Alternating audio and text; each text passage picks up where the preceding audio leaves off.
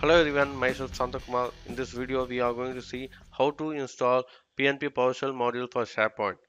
First, we are going to find the module names for different environment from the PowerShell gallery, then install it to your client machine, and then we will run the command to get installed PnP PowerShell module in the machine.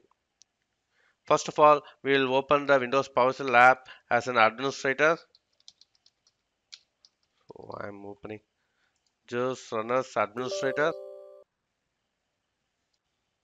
Run the find module command to find SharePoint PnP PowerShell modules from the PowerShell gallery.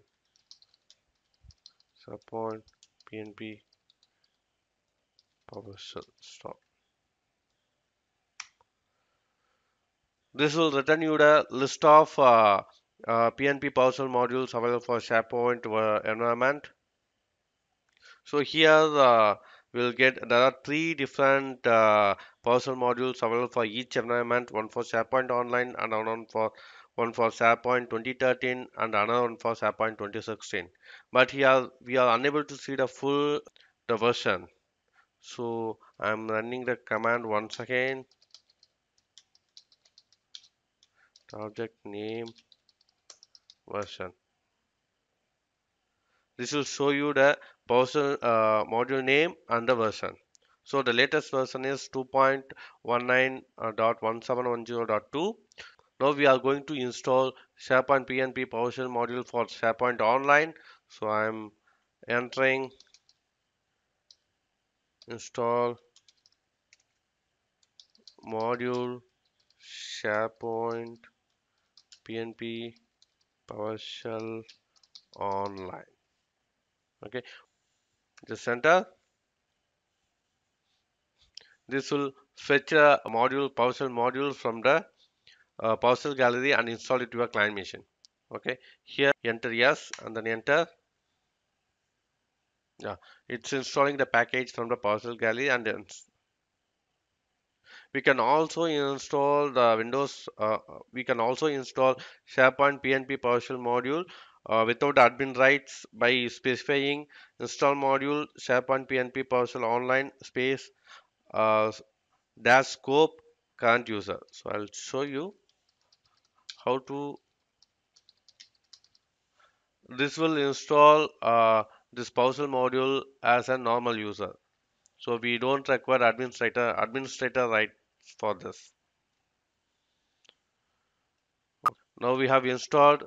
First, we'll check whether this PowerShell module is installed to your machine. So get module SharePoint PnP PowerShell.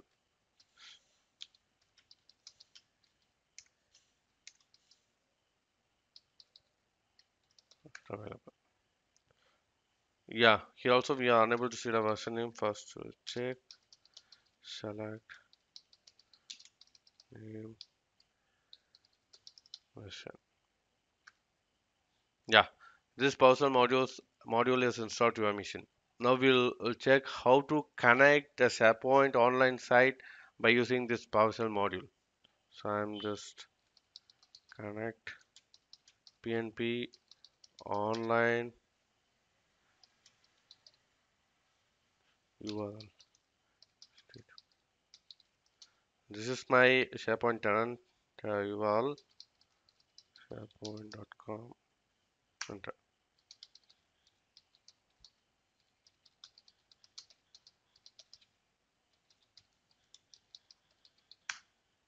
I think it's now connected. We'll check